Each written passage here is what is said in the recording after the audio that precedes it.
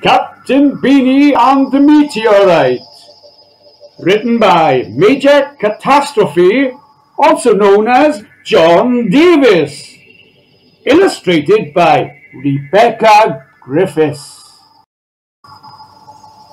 Good Captain Beany sat calm and serene.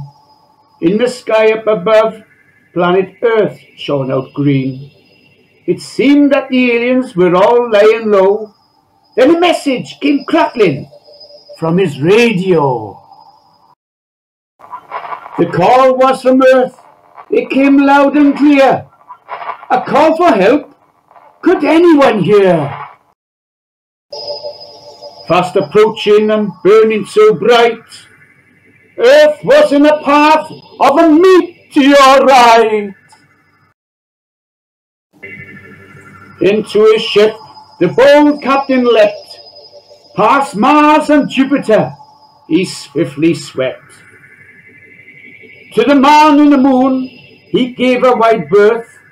With a row of rockets he landed on Earth. The people of Earth were in a blind panic. They thought they were sunk, just like the Titanic. But brave Captain Beany knew just what to do. He asked for baked beans, maybe 1 can or 2. He ate the first can, and then, just in case, he finished the second with a grin on his face.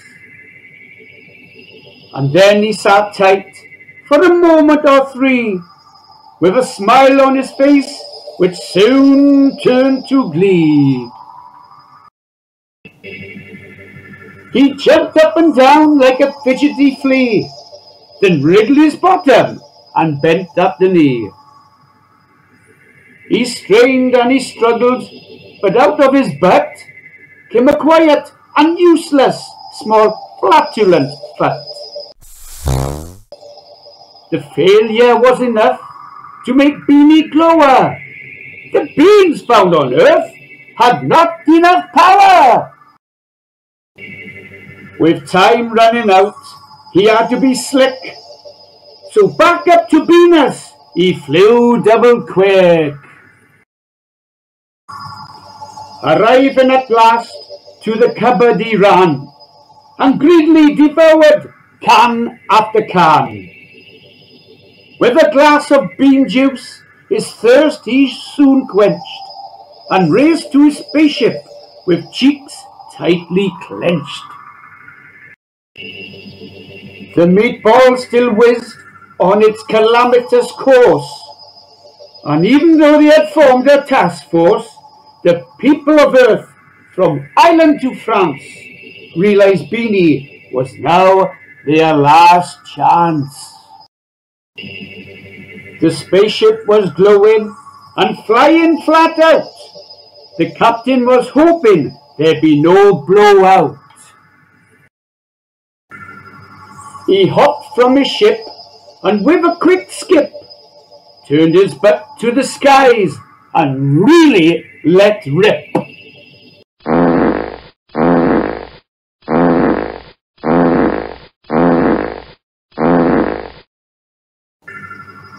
The blast hit that meatball and blew it to bits, so fierce in fact that it gave him the splits.